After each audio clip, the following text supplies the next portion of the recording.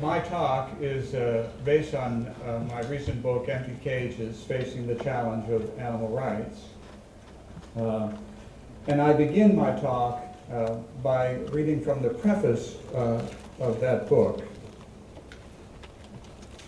A few years ago, the home box office network, HBO, aired a program entitled To Love or Kill, Man vs. Animals. It told a fascinating and at the same time a disturbing story about how different cultures treat the same animals differently.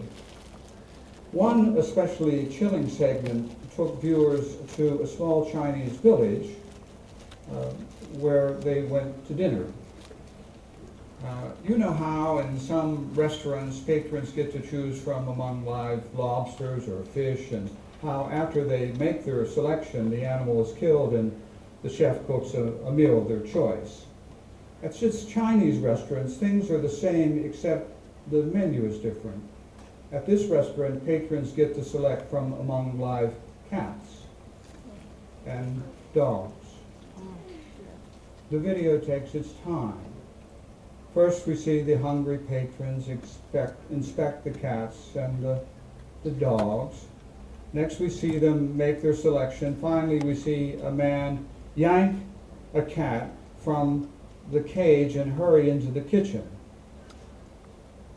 While the cat scratches and claws, the cook hits her several times with an iron bar. Clawing and screeching more now, she is abruptly submerged in a tub of scalding water for about 10 seconds. Once removed and while still alive, the cook skins her from head to tail in one swift pool. He then drowns the traumatized animal, throwing her into a large stone bath, where, as the camera zooms in, we watch her gulp slowly, with increasing difficulty, her eyes glazed, until her last breath taken, she dies. When the meal is served, the diners eat heartily, offering thanks and praise to the chef. I had never been more stunned in my life. I was literally speechless.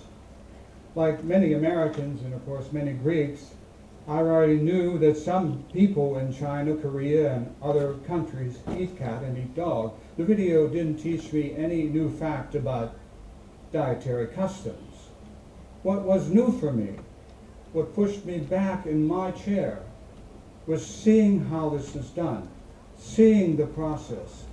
Watching the awful shock and suffering of the cat was devastating.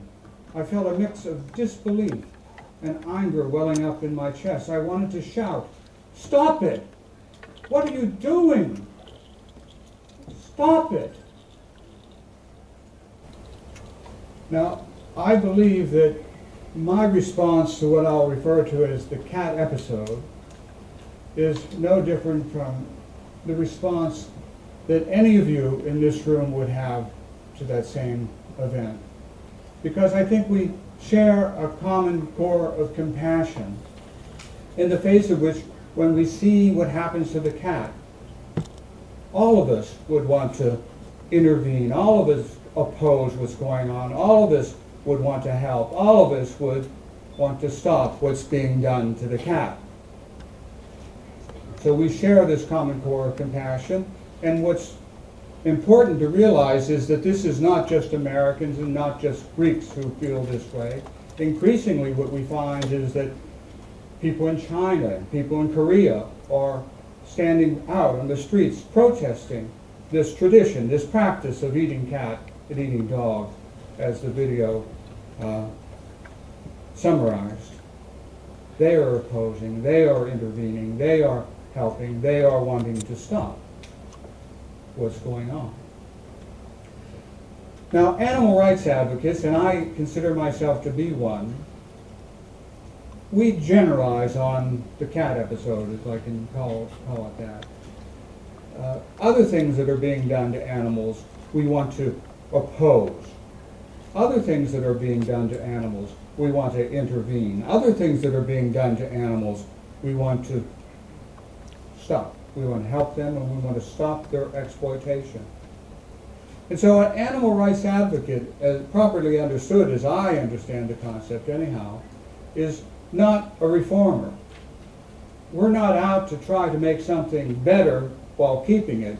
We're not out to try to say, oh, if only we could treat them more humanely, it'd be okay to still raise animals for fur, or still raise animals to train them in the circus. We're not trying to keep the practice and reform it.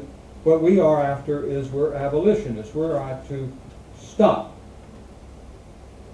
the various forms of human exploitation and abuse of other animals. Stop it.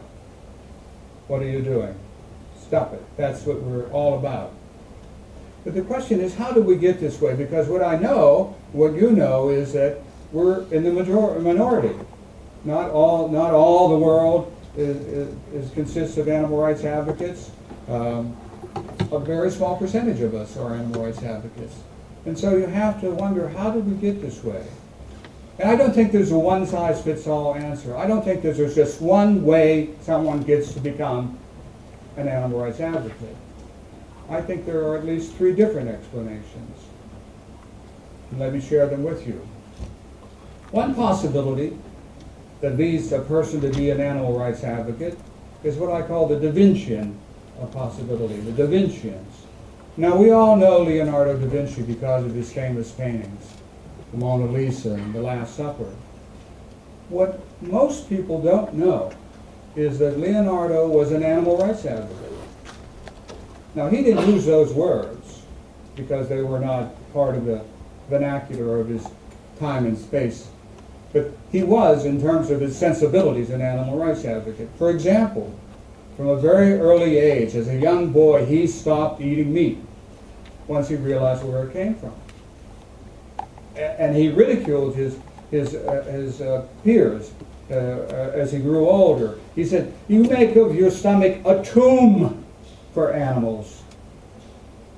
When you eat them, what do? You bury them in your stomach, is what you do when you eat an animal. You make of your stomach a tomb for animals," he said.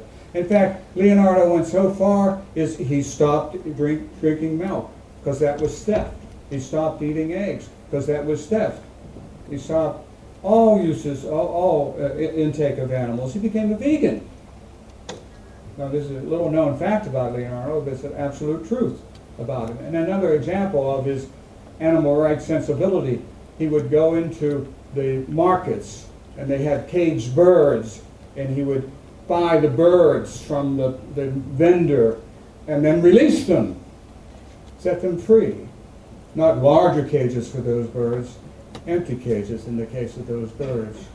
So Leonardo is an example of how some people become animal rights advocates. And the thing that's significant about the Da Vincians is they seem to have a natural compassion and empathy.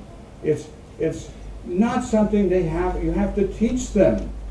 It's not something that is based on proof. It's not like, well, if you could prove it to me, I would respect animals, or give me an argument and convince me. No, it's not something they figure out. It's almost as if it's in their genes. It's something they bring to the world, it seems. And I've known some people, and so has my wife, known some people in our lifetime who we've met as animal rights advocates who were Da Vincians. They just brought this sensibility to them as children. Didn't need to teach them, didn't need to convince them, they were just that way.